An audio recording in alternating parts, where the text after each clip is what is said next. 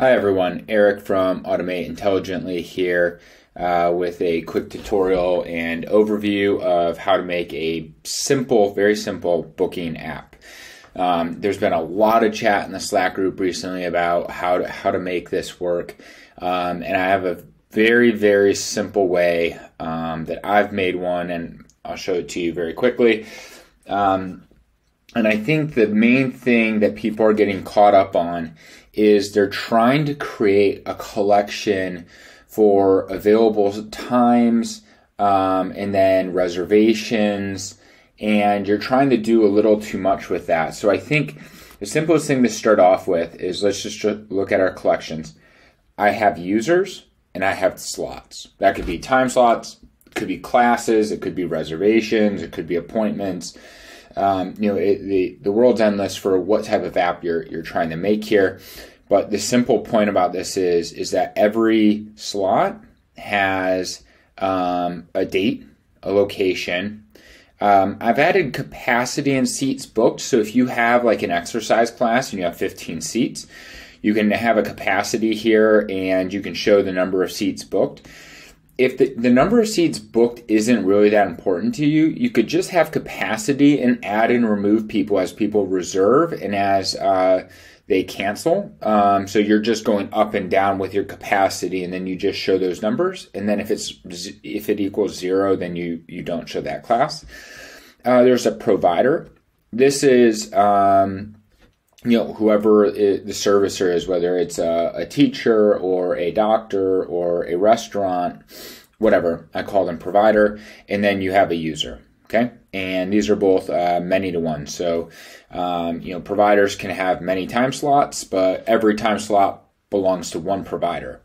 Users can have many reservations or many time slots again, but every time slot can only belong to one user.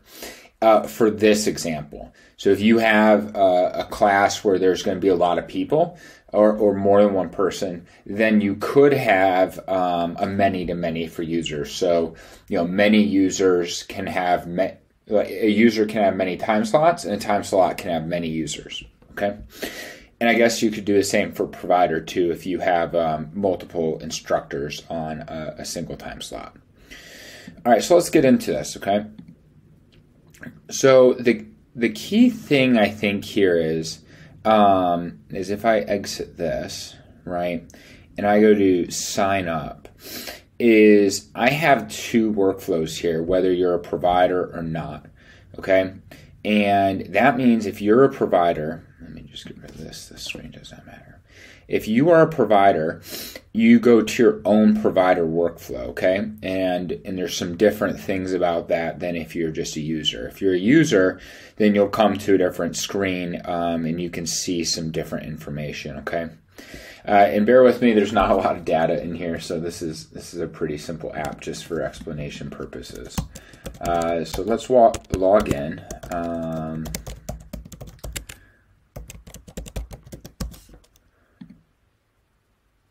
Okay, so this is the provider, okay, and they can see the reservations users have made, okay, so they could click into this, and you could add more information here, like the user's a picture is supposed to be here, but I didn't put any pictures on the user. Users have ratings, so I put in some rating thing here. You can see time and date, the location, and you could have other options here like add notes or have a chat here. But if you wanted to, you could cancel that and go back, and then you can add slots. Okay, so let's just add a slot for today is the 25th, so let's just add one for tomorrow in Texas. One person. Okay. Now they can't see that here because it's not reserved. They've created a time slot that's available for somebody to reserve, but there's nothing for them to do with it. So let's go to test user 2.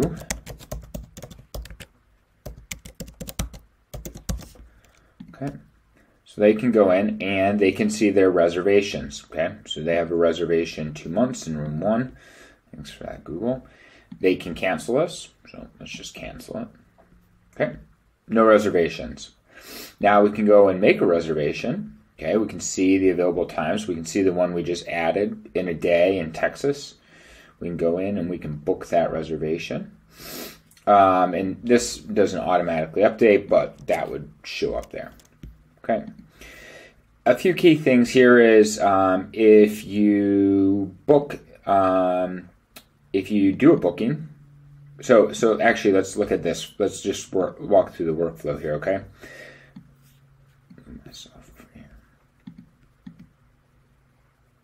Okay, so when you create a time slot, okay, it automatically sets the status to available, okay? And in this list, so when you go to this list, it is looking for the status to be available, all right? So that's the status. If you go in and you book a class, it updates that slot, changes it to reserved, and removes one seat from that capacity, okay? Oh, and it should add the current user. Yeah, maybe that's why it's not showing up. If you go in and you cancel, okay, there's a confirm, it'll go in and it'll change the status to available. And actually what it should do is it should add one seat back to capacity, right? And it should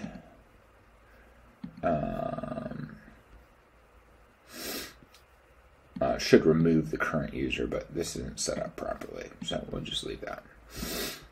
Okay, and so once that is reserved, we have a list of the logged in user slots where the status equals reserved. And we have the same thing for the provider where we're just saying, these are the reservations as long as the date is after today. Now, a few cool things that you could do with this and kind of like next steps of what you would do is, you'd add a confirmation screen here. I'd integrate it with email or text message, so you could send them an email confirmation of this to both parties. You can have an approval step, so you could have once the user clicks here, it becomes requested, and the provider has a requested list here, so they could go in and approve the request if they need to confirm their availability. Another thing I'd look at doing is if you have all of your reservations within a set time period, is you could just have a list of those here, similar to this, and just let people tap on them, and then you would have two states. So you'd have like a circle with a check mark that would appear after they tap on it, and that would add it to their available time slots. So somebody, a provider could go in and say, oh yeah, I want to add, 8 hours on this day, and they could click each of those things to see or to add those specific slots instead of going through this time slot thing, which would be quite tedious to do if you're trying to make yourself available a lot. So that's all I have for you today. If you have any questions, just give me a shout. Cheers. Bye.